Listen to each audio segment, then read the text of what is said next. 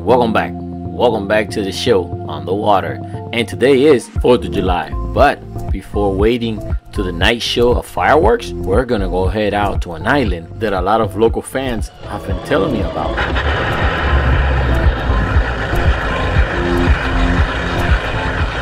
So we're gonna start our engines and get going because the ride is pretty long. It's about 25 miles, and I'm super excited because a lot of people have been telling me good things about this place.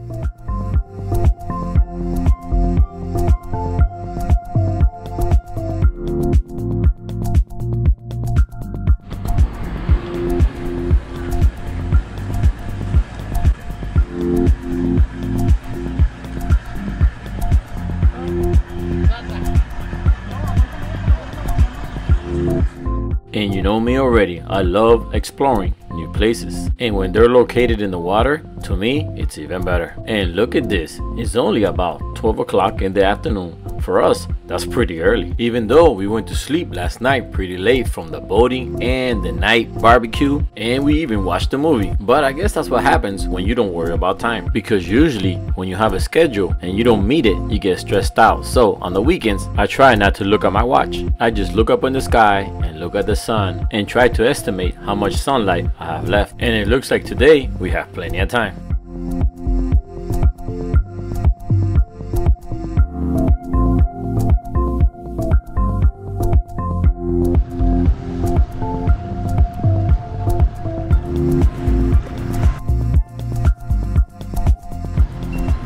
And here's the part that my kids love. Once we reach the outside channel, because about 300 feet away from the houses, we could go ahead and open up the throttles to cruise at 25 miles an hour. And our 25-mile journey begins now. And here we're going under Cape Coral Parkway Bridge with Joel on the helm of the Island Hopper.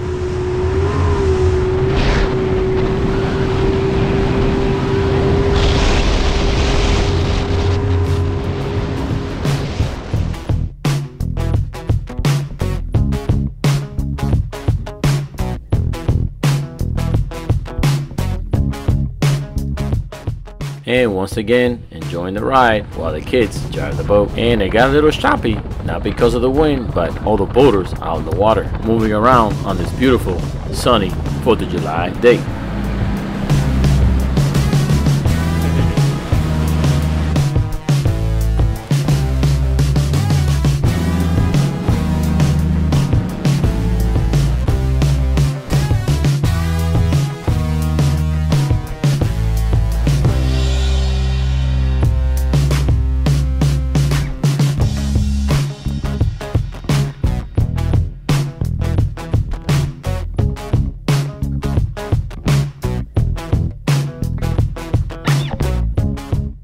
And if you guessed this is the miserable mile, you guessed it right because of all the boat traffic. But now we're gonna head under Sandbar Bridge to hit the Gulf and head down south by Fort Myers Beach. But we're not gonna stop there. Remember, we're going to a new place, and it's further down south.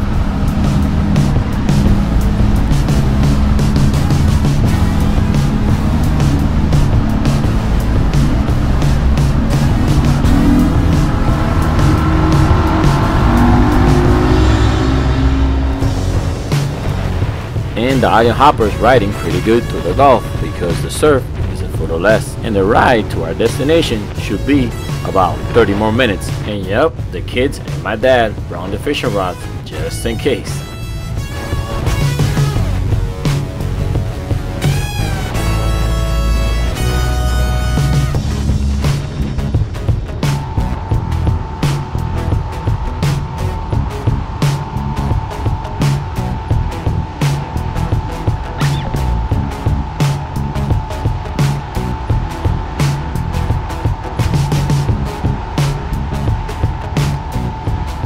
And here it is, we have reached our destination, Pelican Landing Beach Park. And so far so good, I like what I see. White sands and clear water. And I guess this must be a popular spot like everyone said, because there's also plenty of boaters here too. So we're gonna find a spot and anchor up.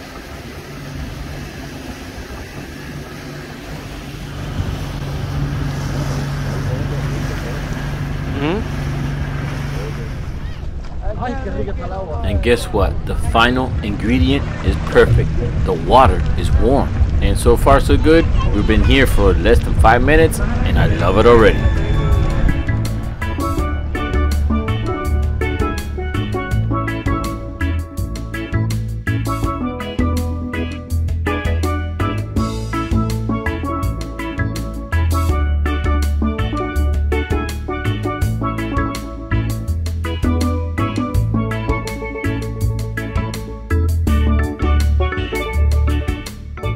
So what do you guys think so far? Me? Loving it right now, and I only been here less than 10 minutes. And I haven't walked around yet. Has anybody been here before? And if you have, what's the best day? Saturday or Sunday? Because I'm definitely coming back in the future. And I also noticed they have a DJ system set up. I wonder what's going down. Or maybe they knew I was coming and they want to play Sandbar Live.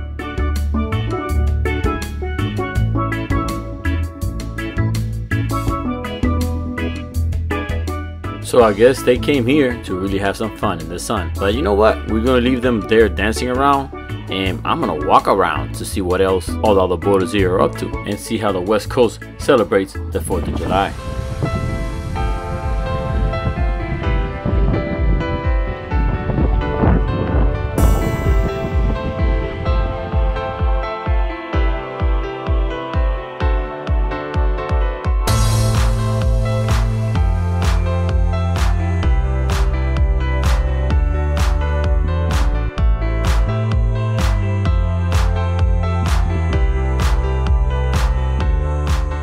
This place is pretty cool here because it has 3 different areas. Like right now, we're on the south side, and this is more like the family hanging out spot. And there's the northeast side, it's called Dogs Lovers Beach. And there's the northwest side that has a huge sandbar that extends out into the Gulf. And I don't know the name of that one, but I guess I'll find out next time I come.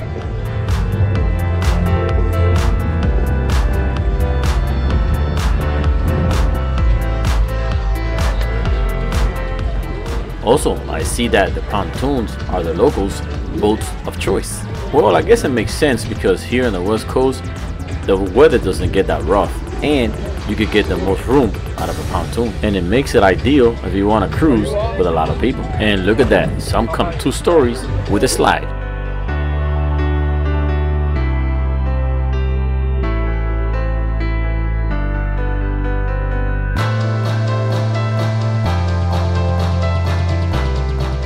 By the way, if you want to get here to this place and you don't have a boat, you could come. This island or park has access from the road. You just have to kind of drag the coolers through the sand. But that won't be a problem because the sand is nice and smooth. You could even come barefooted if you want. Hey, wait a minute. I'm starting to sound like an island tour guide man.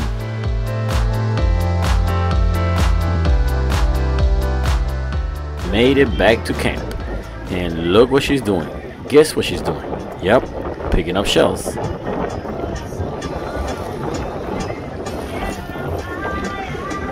But you know what? While Lupita here does some shell picking, I'm gonna go ahead and jump on the jet ski, take a drive to the other spots and see what people are doing over there. Because today we're doing island exploration on the west side. And what do you guys think about this place so far? You like it or you don't like it? Well, I know one thing you can't complain about. You guys getting a full tour from the sand and from the water.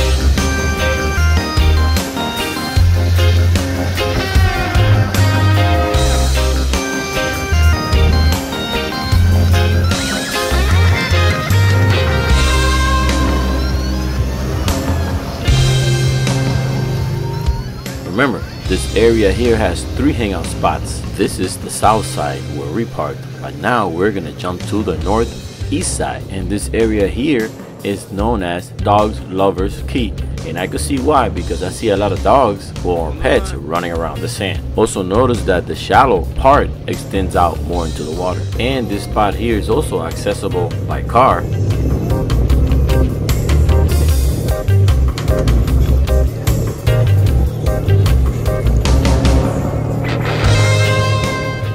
Now we're crossing over to the northwest side, but I'm not really sure if this area here is accessible by car. And this side here is a giant sandbar that's attached to the island that wraps around into the Gulf. So like you see, I guess these spots here are very popular to the locals and to the visitors like me. Definitely, I'll be coming back here again in the future to do a more in-depth exploration. But now we're gonna start heading back to camp because someone's calling me. But no, it's not Ogida, it's actually my stomach, and I'm getting hungry, so it's time to feed it.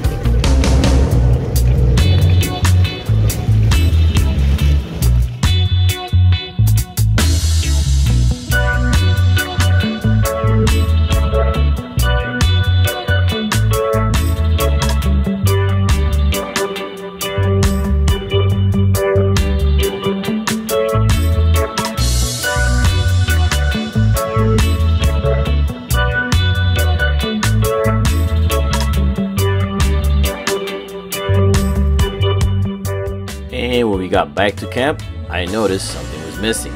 The island hopper.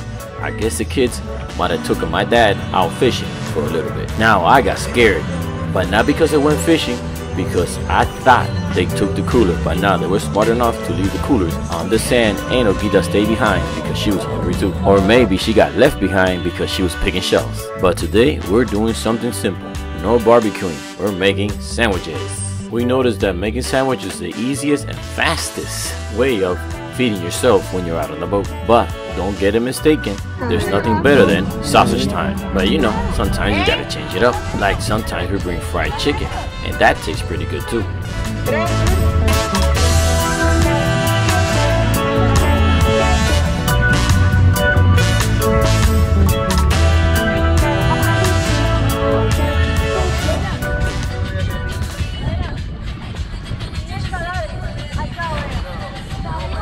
So while we were here beachside enjoying our sandwiches, we noticed that the party was getting bigger by the DJ. So we had a late lunch with the show.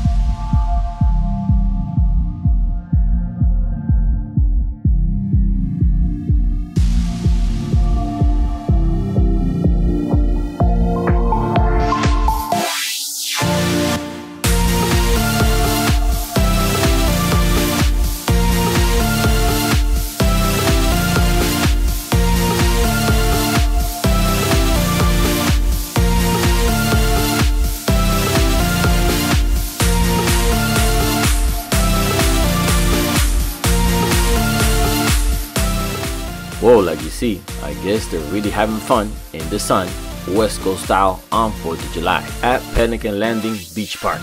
And like you see, it's very entertaining. But remember, we have a long ride back, and today is the 4th of July fireworks show. And they're having a display right by Coral Parkway Bridge, right by the house. And that makes it ideal for us, because like that, we could go back home, take a shower, and watch the fireworks.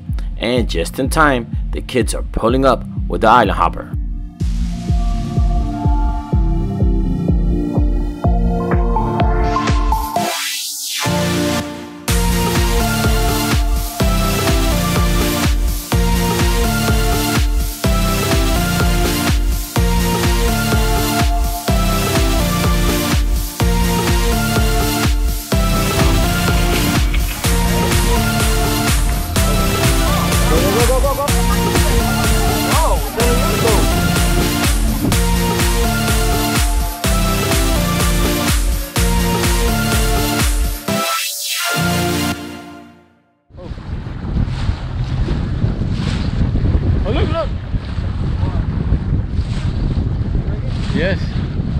Go over there to the beach so I can pick out the cooler.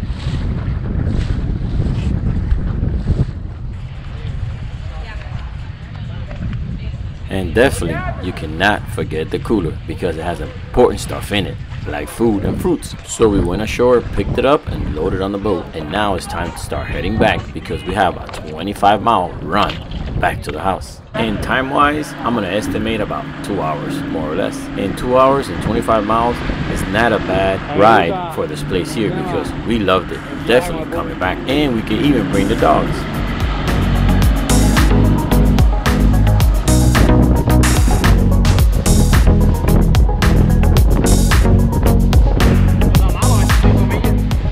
And the usual for the West Coast, the wind picked up, so it made the ride a little bumpy on the way back. But a little bit of bumps is not gonna stop the island hopper.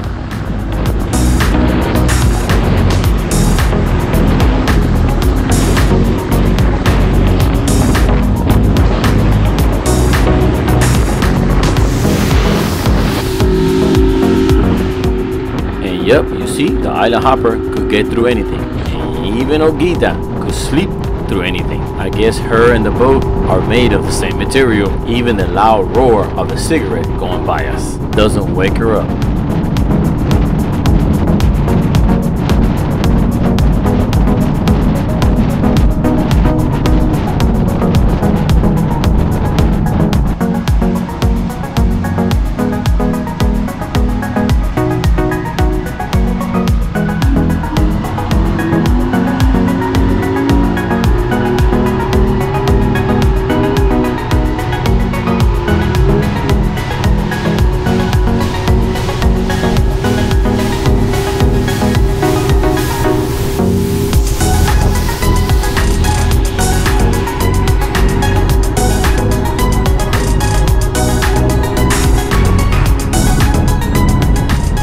Alright, check this out. A loud cigarette cruised right by us. We hit a lot of waves. We went to 2 idle zones and 2 speed zones under a few bridges. And now when we get to our canal, when it's completely quiet, she wakes up. Now, how do you understand that?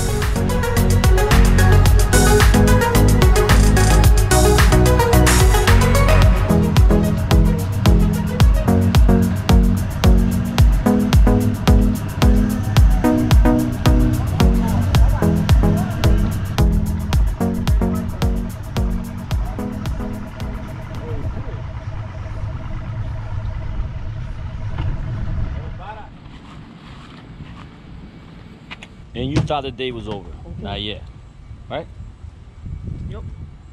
You're gonna go back at it again to see what the West Coast has to offer on 4th of July for the show. So now we're fresh and so clean after a quick shower and jumped back on the boat to go check out the fireworks. But not the whole crew went. Okita and Fresco and Gabby stayed behind because they were too tired. Or maybe sleepy. But how can she be sleepy when she just slept 2 hours on the ride back? Now, how do you explain that? So it's just gonna be me, Joel, my dad, and my cousins that he's gonna meet us there. And how cool is this? The ride is about 5 minutes away from the house because it's right by the bay, by the canal, by Cape Coral Parkway Bridge.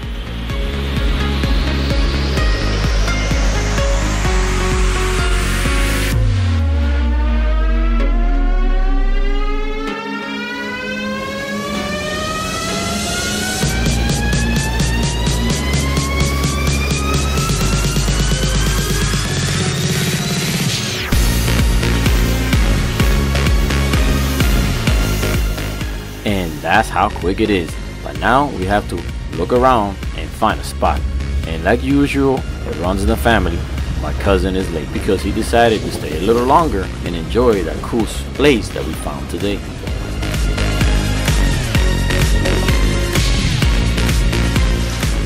Alright guys, so this is our first year watching the 4th of July celebration here at the west side, Cape Coral. So it's pretty cool. I mean, it's a big bay area, so we're gonna see what the show is all about. And look who showed up, late but lucky, because the fireworks haven't started yet. But let's get the show on the road.